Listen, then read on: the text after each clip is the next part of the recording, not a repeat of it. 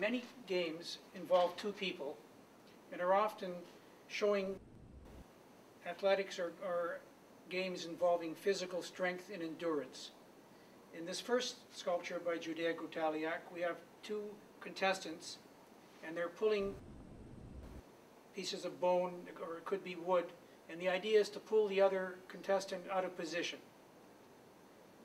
The next sculpture is a finger pull game by Kane Ikaksak of Iglulik, and that also was a grueling game, and you would lock your shoulder and you would have to, again, pull the other person from the position.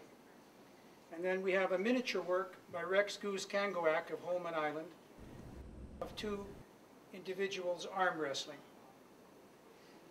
On this side there is an example of two Inuits wrestling by Simeone Shivararpik of Pervernatuk, Arctic Quebec. And then we have two examples of the inuit or head pull game, where two contestants have a leather thong put around their heads, and then again they have to pull the other person out of position. The first example in stone is by Isaac E. Tidlui, and then there's an example in antler by Luki Takogak of Iglulik. And the last game in this case, or competition, is called Situktak, where the contestant has to squat on one knee and to see who can stay the longest. This example is by Napachi Ashuna of Cape Dorset. In this case, we have examples of manual dexterity involving one person. And on this side here, we have 5 examples of handstand.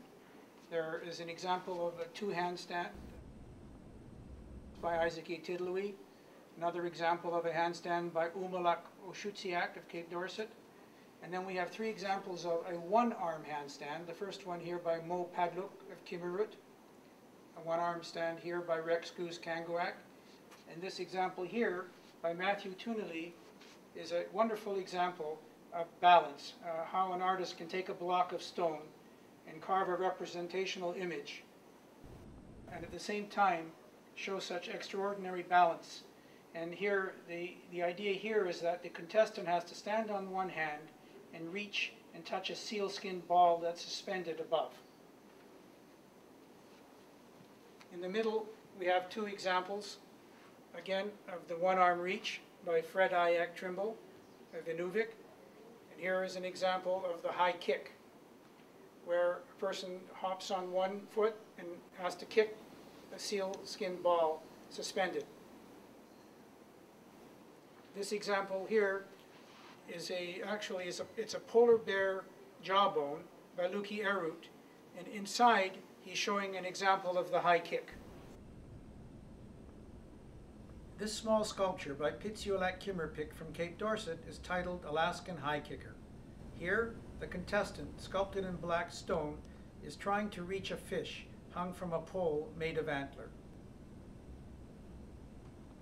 And on this side we have other examples of string games. A favorite game was a type of pin and ring game, Ajak and Inuktutuk, in which a bone, sometimes with holes, is tossed into the air and caught on a pointed bone that is attached with a cord. Here we have an example by Silas Kiatjuak from Hall Beach. Silas has sculpted a face on each side of the bone. And here we have the string game called Ajarak by Silas Kayakjuak of Hall Beach. And this is an example of an older woman with her tattoos, and she's making different configurations with the string. And this was often used as entertainment and for storytelling. Silas sculpted a young person skipping with a rope made of sinew.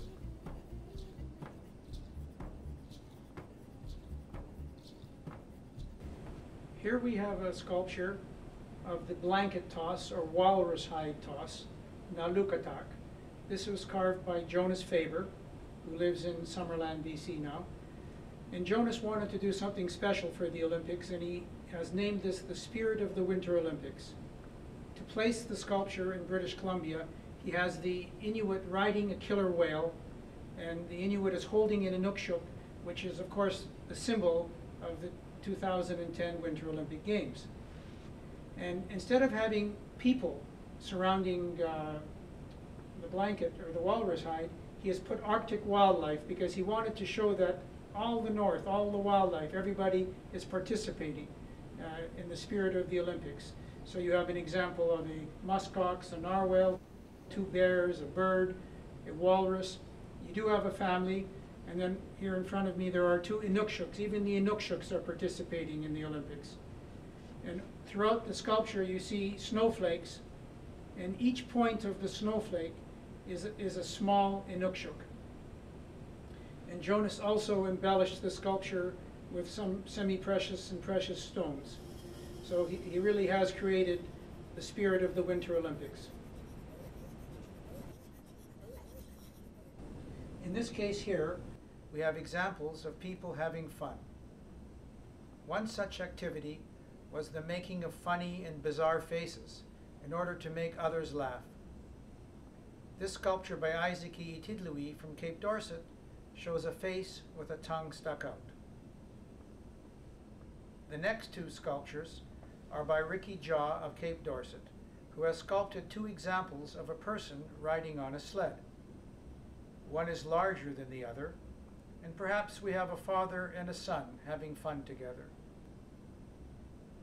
The sculpture on the right by Isaac E. Tidlewee shows a boy sliding on the snow while sitting on a piece of sealskin. In this case here, we have 2 examples of a game called Tulaku Ojunik, pretending to be a raven, the 2 sculptures in the middle here. And the first one is by Nulialuk Kimmerpik of Kimmerut. And the other example on the right here is by C.P. Ipili. And the idea of this game is that the parka, the arms of the parka were put inside out, and the back was tied. And the contestants would hop around, bent over, to imitate a raven. And it is believed that perhaps this particular exercise helped to build stomach muscles and back muscles for the enduring job of having to spend many, many hours over a seal hole waiting to catch a seal. On this side, we have, again, examples of games and contests that were used for entertaining. And here we have an example of throat singing. It's called Kirpak. And the first sculpture is by Archie Ishulatuk from Iqaluit. And the sculpture is in stone and the faces are done in bone. Then we have a smaller example in antler by Rex Goose Kanguak of 2 women throat singing. And over here we have an example of 2 families who have been out on the ice, and each one has built their own snow house.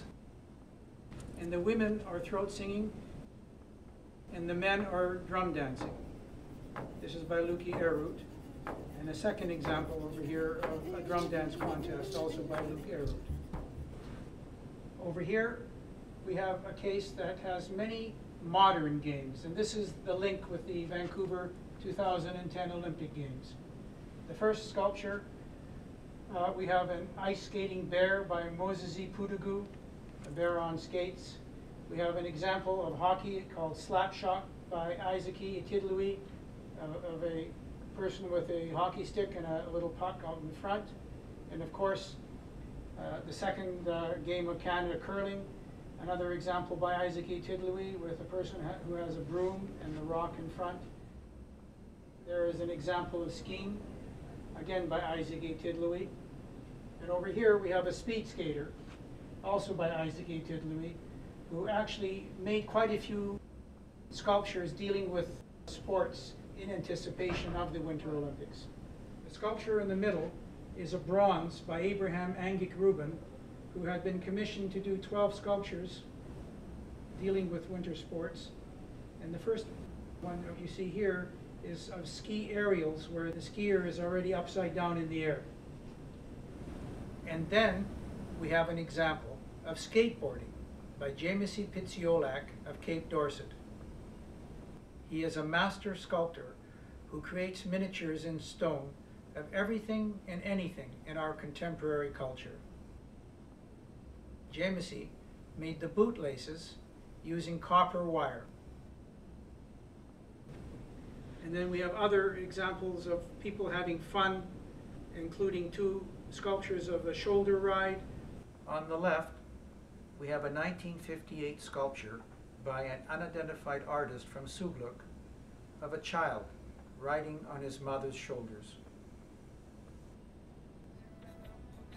Monica Ikulik of Baker Lake created this version of a shoulder ride. She has only sculpted a head between the rider's legs, and the viewer does imagine that there is a person beneath. Now, we have a miniature sculpture in ivory by Silas Gyapjuak of two boys playing leapfrog. This is another sculpture in Serpentine by Isaac E. Tidley of two people participating in a wheelbarrow race. And finally, we have a work by Napachi Sharkey from Cape Dorset of snowmobiling, which was titled Joyriding.